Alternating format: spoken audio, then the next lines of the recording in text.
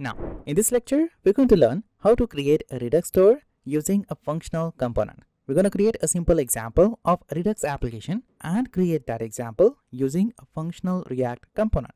Using functional React component, it's super easy to create a Redux store. You need to just use some React Redux hook. So let's take a look at how to create it. I'm going to create a new folder inside this Redux. Right here, I'm going to create a new folder and name it functional. So I'm going to say here fn example, or you can say fn redux. Inside this fn redux, I'm going to create a new file and name it example.js.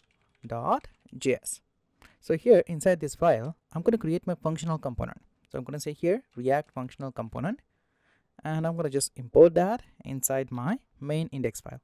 Right here, I'm going to just import that example like this. Get rid of this counter, specify here fn redux and example. Now here inside this example, inside the JSX, I'm going to create two buttons. So I'm going to say here button, and inside it, I'm going to say car, and I'm going to call here on click event like this. Just out of that, just down here, I'm going to call h1 heading tag, and inside this, I'm going to simply print a variable. So I'm going to create here a variable counter vehicle like this. Just out of that, I'm going to copy this button and paste it here again, because I'm going to create two buttons here. The second button I'm going to name is bike. Now what I want, when I click on this first button, I want to print it's a car, and when I click on the second button, I want to print it's a bike. That's it. That's a simple example we're going to create in this example, but with using functional React component. So just out of that, here inside this fn redux, I'm going to create a new file and name it action.js. As you know, in the Redux, you need action. Let me close all these files and back to my action.js. And here I'm going to create my action. As you know, we can create an action using a simple object, or we can create a simple action creator. Now let me show you how to use object and create an action. So just down here, I'm going to say constant action types is equal to, and in the curly braces, I'm going to say car, and in the double quote, I'm going to say car, and here I'm going to say bike, and in the double quote, I'm going to say bike. So as I said, when I click on the first button, I want to call an action car, and when I click on the second button, I want to call an action bike. Just out of that, inside this fn redux, I'm going to create my reducer. So I'm going to create a new file for that and say reducer.js. So let's create a reducer. So just down here, I'm going to create a function with the name reducer. That's upon you. You can specify any name to this reducer function. And then we need to pass two parameters here, state and action. And just out of that, I'm going to initialize the state with a default value. So instead of creating a new variable for that, I'm going to specify here equal to sign, and in this object, I'm going to specify vehicle and specify empty value to it. So I'm going to just specify empty value to this vehicle key. Just out of that, inside this reducer, I'm going to call here switch statement. So I'm going to call here switch. Inside a parenthesis, I'm going to say action.type, then specify curly braces, and here I'm going to create my first case. As you can see here, I have here an action car. So I'm going to just use here car like this. So when the car action happen, I want to execute this first case, and inside this case, I'm going to simply return an object with vehicle key, and the value is going to be it is a car. That's it.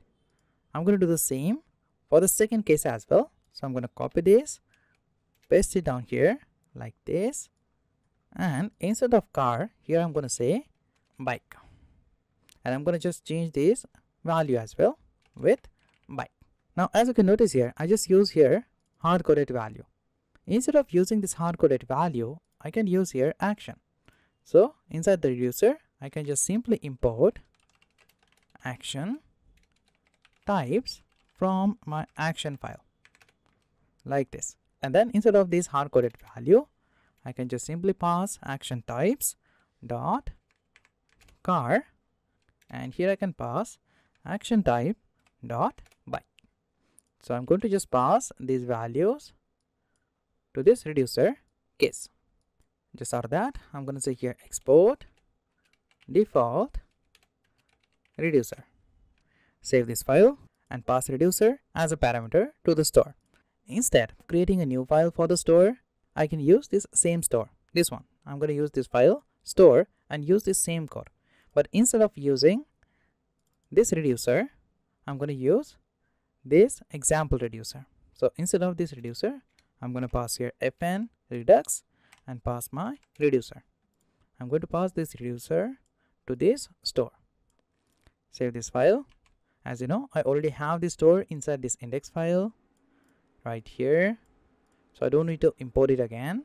Just out of that, open your example.js. And now inside this example.js file, I'm going to connect this component to my store. In the class component, we know that using connect function, we connected the component with the Redux store.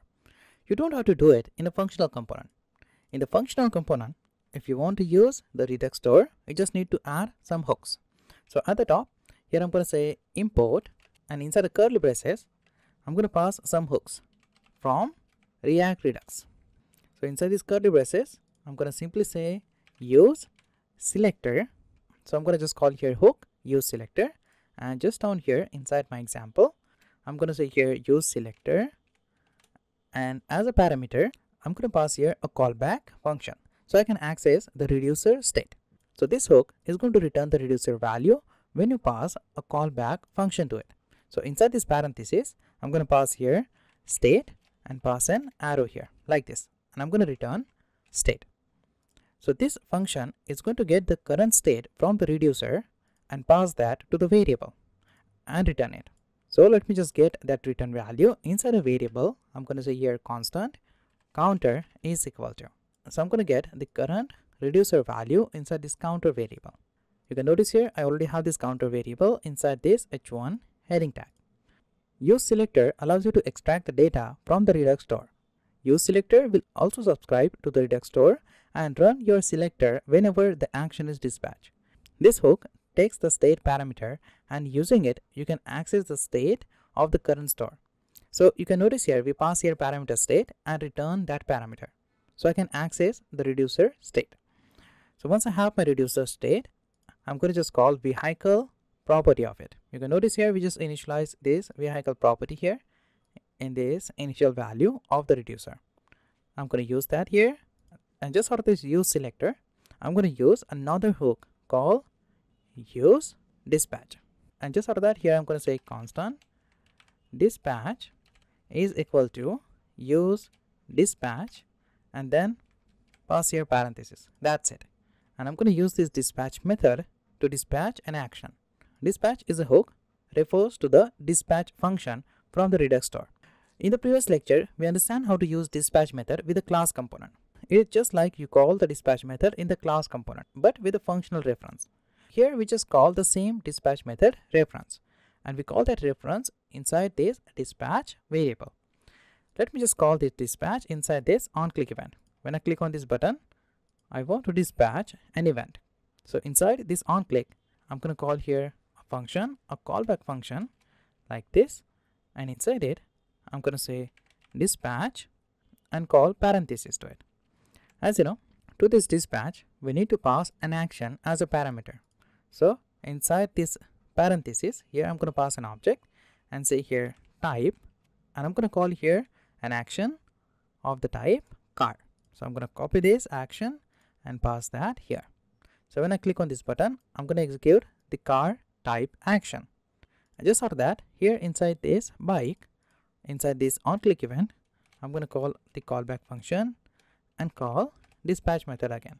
And as a parameter, here I'm going to pass here an object and call action type. So I'm going to say here type, and this will type of bike action. So I'm going to pass here bike. Now just out of that, let me show you what we have inside this counter variable. So let me print it down here, console.log counter. Save this file, save all your files. Now when you reload your browser, you will get an error message. Cannot create property vehicle of undefined. I'm going to get this message because I don't have any value inside this vehicle variable. Because inside the reducer, you can notice I just added here two cases. What about the default case? I need to pass the default value to this vehicle when both these cases failed. So just down here, don't forget to add default, and inside it, I'm going to return vehicle nothing. Back to your browser, you can notice I'm going to get the default value here inside this state. Now let me show you what happened when I click on this button. When I click on the car, I'm going to get it's a car, and when I click on this bike button, I'm going to get it's a bike. So that's simple, right? I'm going to get all that messages inside the console as well. So inside this counter, I'm going to get all the values of the current state. So the use selector is going to return the current state of the store, and we are going to use dispatch hook to dispatch an action. So I hope you understand this simple example using the use selector and use dispatch hook. So I hope you understand how to work with use selector and use dispatch hook in the functional React component.